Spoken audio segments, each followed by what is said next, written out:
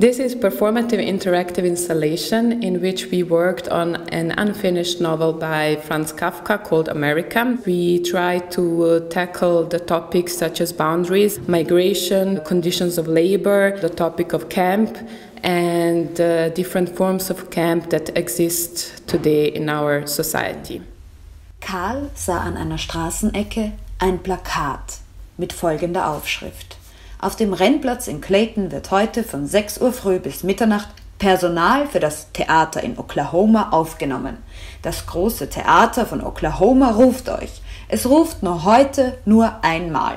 Wer jetzt die Gelegenheit versäumt, versäumt sie für immer. Wer an seine Zukunft denkt, gehört zu uns. Jeder ist willkommen. Wer Künstler werden will, melde sich. Wir sind das Theater, das jeden brauchen kann. Jeden an seinem Ort.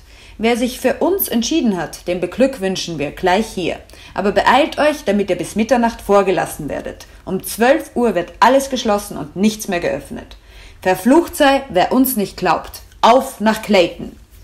Es standen zwar viele Leute vor dem Plakat, aber es schien nicht viel Beifall zu finden. Es gab so viele Plakate. Plakaten glaubte niemand mehr.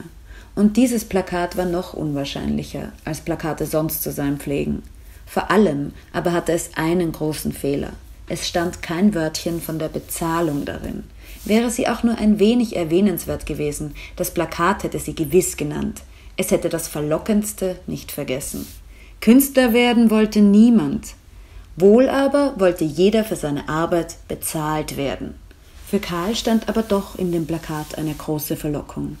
Jeder war willkommen, hieß es. Jeder, also auch Karl. Alles, was er bisher getan hatte, war vergessen. Niemand wollte ihm daraus einen Vorwurf machen. Er durfte sich zu einer Arbeit melden, die keine Schande war, zu der man vielmehr öffentlich einladen konnte. Und ebenso öffentlich wurde das Versprechen gegeben, dass man auch ihn annehmen würde.